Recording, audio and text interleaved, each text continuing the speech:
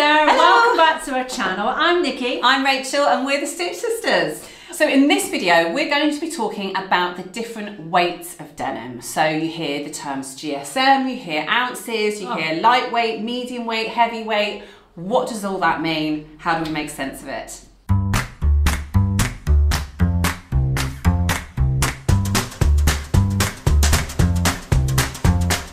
Should we talk about weight? Yes, so weight is a really important part of choosing denim because what you make with it can be vastly affected. If you make something that's supposed to be lightweight out of something that's stiff, then it's going to not look how you intended. And if you try and make something that's supposed to be like a good sturdy pair of jeans out of a really lightweight fabric, that's not going to look right either. So choosing the right weight is really important. And to make things really complicated, as with everything else, the metric and imperial system is all mixed up and jumbled up. So some people will give you the weight of the denim in ounces, and some people will give it to you in GSM.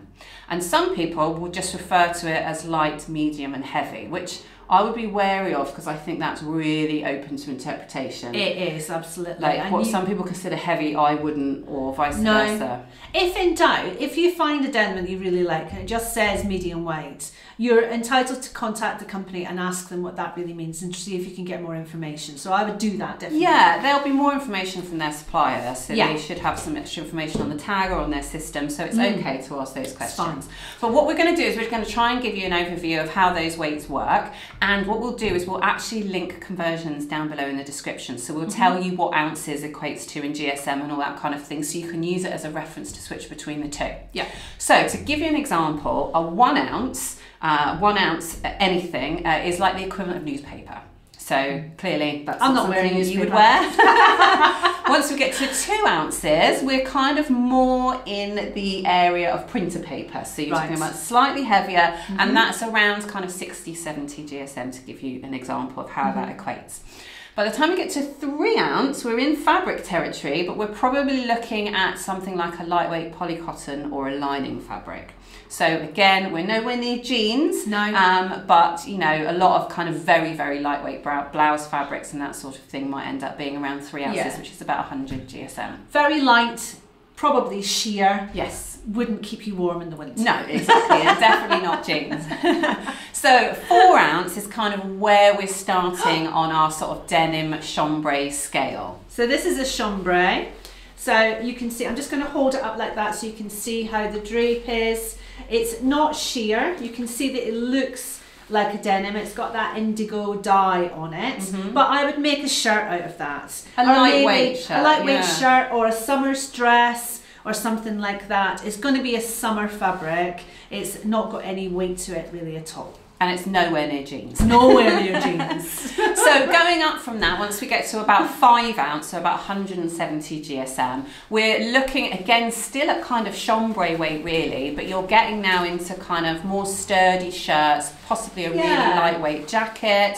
I've made a pair of Megan Nielsen Flint trousers out of a very similar denim to this actually, and so really good for where you're starting to get into those trousers but you want them to be kind of wider and maybe a bit swooshier. Or shorts or even like you said, a shirt, a more chunkier shirt that would be a bit warmer throughout the seasons. Yeah, that's what I would make. Also great for anything where you're going to put an elasticated waist in, which you know we're a big fan of at the moment, and anything too bulky isn't very flattering when you do that. So those lighter weights are really good for that. So then we're talking about kind of a 6 ounce, which is about 200 grams. And this is where some patterns might start on jeans, but we're talking about potentially a jegging or again a kind of lightweight summer trouser. Yeah, it'd be a lightweight summer trouser. I think this is a better dress weight, because it's got a little bit more structure to it. So something like a denim shirt dress or even a lightweight summer denim skirt, I would make out of that kind of weight. Okay, cool. So now we've got a first coloured denim to show you. So this one is about a 7 ounce, which is about 230 GSM. Yes. And you do see a lot of coloured denims in this weight, but to us this still isn't like proper jeans. It's not jeans weight. I would make, as you see, a lot of pinafore dresses made out of this, or possibly dungarees. You could make some dungarees because they are a little bit more forgiving, they're a bit more oversized. So these would make our dungarees would be great in these because it would be a good fabric to use for it. But I wouldn't make jeans. Well, one thing that you might consider doing with these is because these do have a little bit of stretching. So these lighter ones, if they have stretch in them, are good for kind of jeggings and skinny jeans and that sort of thing. And there are some patterns that do call for weights as light as 6 or 7, and when we get into the patterns video, then we'll be able to tell you which ones. But often what you find is the widest range of colours tend to come in the lighter weight options and aren't so much for your kind of more sturdy pairs of jeans. The heavier tends to be more of your traditional denim colours or bleached or something like that. Yeah, exactly. So have we got an example of 8 ounce? So this is around 270. This lovely red one, which is very nice.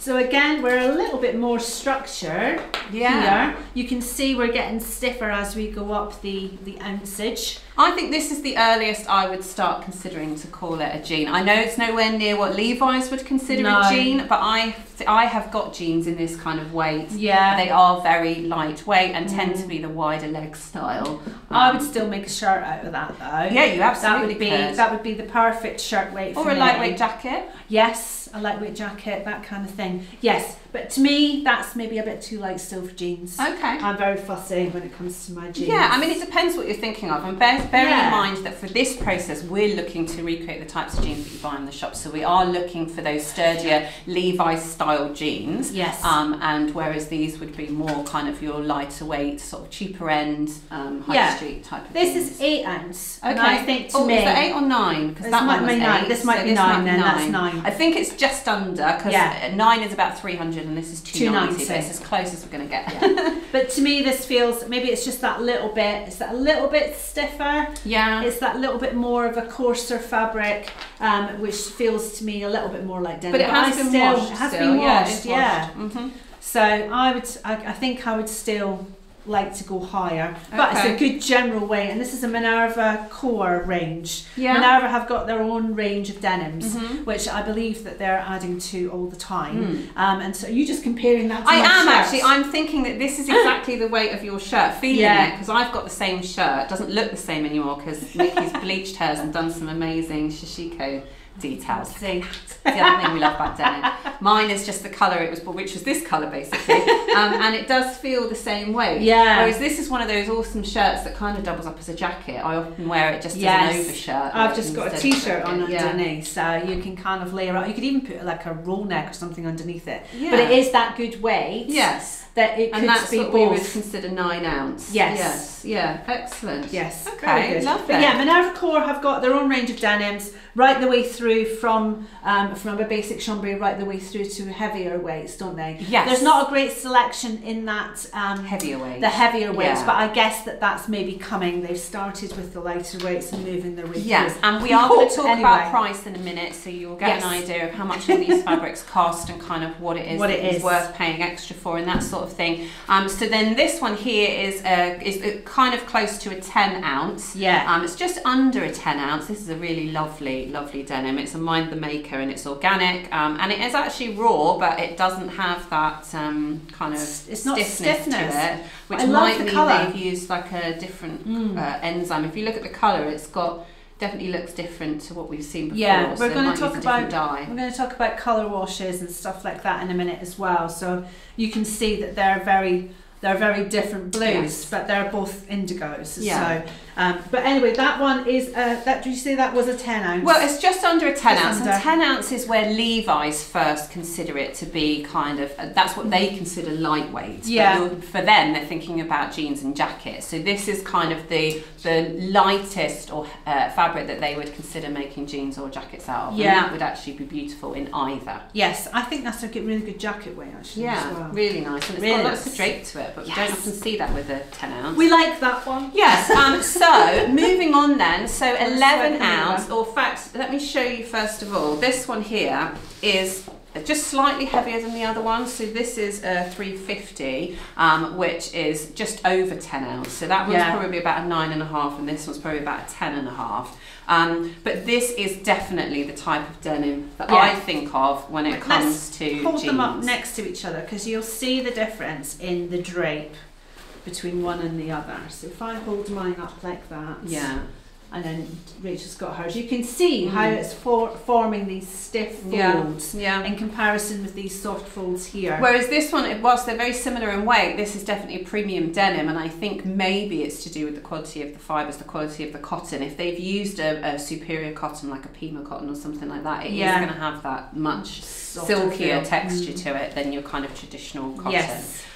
But this is kind of where we're first kind of looking at this sort of 10 ounces upwards for proper jeans, okay? So that is, what did I say, 11 ounce? 11 ounce. Oh no, 10 ounce that is, but it's kind of just above. Just that above, one was just under. So and then this one is the 11, 375 this is. So this is, as you can see, this is a bit more of a slubby texture, which will be intentional. You can really see the grain on this one, so you can really see the twill on this one on both sides, because it's obviously it's got more of those white fibres coming through to give that kind of slub effect. Yeah, and this will have been done with less of that sizing starch that we talked about, because whereas with the sizing you're trying to smooth off all those fibres and protect them during weaving, whereas here they're actually looking for that kind of broken look, and they want those kind of fibres to be showing, so that would definitely have less starch, and it feels it, considering that, it is actually a raw denim. It's not washed, but it doesn't feel stiff because it doesn't have that starch on it. Yes.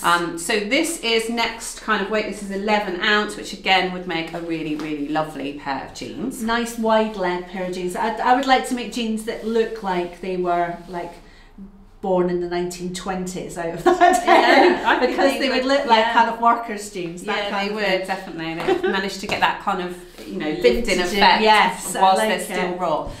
So next up we've got about a 12 ounce, I think. So 12 ounce. This is a 375. Yeah, so we're kind of in the middle. So 12 ounce is where we're getting into what medium weight is considered as far as Levi's are concerned. And again, we're talking jeans, we're talking jackets. To me, that feels like jeans. Yes, definitely. It's a jeans weight for me. Well, you could still get away with a wide leg jean in that because it's still got some nice drape to it. But I just think it's such a lovely, lovely quality. Really, really lovely. And we'll get into it. But this one is one of Minerva's core range, and it's only $12.99 a metre, so that might be going on my short list. And it's a lovely colour, that one as well. Right. And then finally here we've got this one is the equivalent of a 13 ounce. So it's 440 is about 13 ounce. This is about 429, so it's probably a 12.5. And this is obviously just done with those white fibres. It's not done with any indigo fibres at all. So it's got this very natural look. It's very stiff, but that's because it is raw and it is organic. It looks like calico, doesn't it? It's that calico colour. Yeah, absolutely. And I think that these would be great in like a straight leg jean or that sort of thing, but it's way too thick for you to make a skinny. And it's probably too stiff as well to do like a wide leg, because they would literally just, unless that's what you're going for, they would literally just stand up by themselves, wouldn't they? But it's still really, really lovely fabric. But that's jacket weight to me. That's jacket weight, but it's also other things. You think about bags, you think about homewares. It's not just clothing that you can make with denim. Yeah. So this is more, it feels to me more of an upholstery weight. Yeah. So if you're making outdoor cushions, or you were making make great storage baskets. Storage baskets. It would have that structure that you would look for in those kind of things, but also the durability. Yeah, you wouldn't need interfacing with this sort of fabric, would you? And then we're actually back to where we started. So this is the first denim that we showed you, which is the heaviest one. This is a 500 GSM, which puts it at about 14.5 ounces. Yeah. So this is what's considered heavyweight. And this is the sort of thing that I would associate with kind of my husband's jeans, you know, those kind of workwear or engineered type of jeans. The sort of jeans that you see a lot of the Merchant and Mills stuff made out of is that traditional workwear that really does remind you of kind of when Levi's first started.